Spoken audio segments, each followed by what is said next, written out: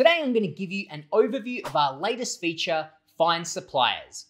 Speaking with our customers, we found that sourcing products is one of the biggest challenges, and that's why we've created this tool. Under Find Suppliers, you'll see the Supplier Database. The purpose of this tool is to either find or verify suppliers. The way we do this is by collecting free information on all shipments that are imported into the United States and the suppliers that are doing so. So you can see exactly how many shipments a supplier has sent into the US, which gives you an idea of their size and authenticity, if they've done a lot of shipments. And if they haven't got much on record, then they may not be as credible or at least as experienced as you might like. Now, you can search three ways. First is by product. Let's say I wanted to sell a backpack.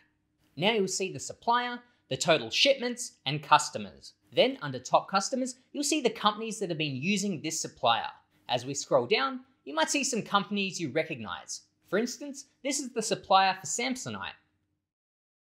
This is one of the suppliers for Amazon themselves. And again, down here, you'll recognize Target. Now over on the right, you'll see a breakdown of the types of products or materials that have been declared through customs. You can search for these suppliers and know that they're legitimate and experienced. If you click View More, you'll see all the shipments in the past 2 years and when they occurred. Now let's go back and try a company search. For example, if I wanted to sell a yoga mat, I could look at some competitors and try to locate their company name. This will often be their store name or brand name. So let's try Gaiam. If we search for that, we find Gaiam Incorporated. You'll see all the top suppliers that they use. This is probably our favorite way to use the supplier database. Again, you can use this to either find good suppliers to reach out to yourself or validate ones that you might have already found on Alibaba or elsewhere. A good way to do the latter is to come back to our third search option and type in a company you've found.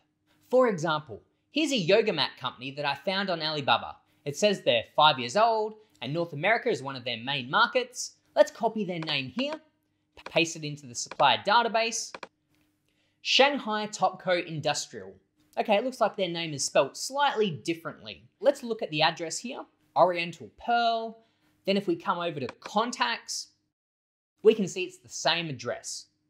So this supplier has got 142 shipments, a lot of customers, including Amazon themselves. So this would verify them in my own mind as someone that I would like to work with. So I hope this helps you with your product sourcing. If you need anything at all, please come down to our help center and we'll get you sorted out. But I'd love to hear from you. What are you most excited about using the supplier database for? Is it to look up your competitors' suppliers or verify suppliers that you've found elsewhere?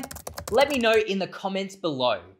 If you've enjoyed this video, please give it a thumbs up down below and subscribe for more videos like this in the future.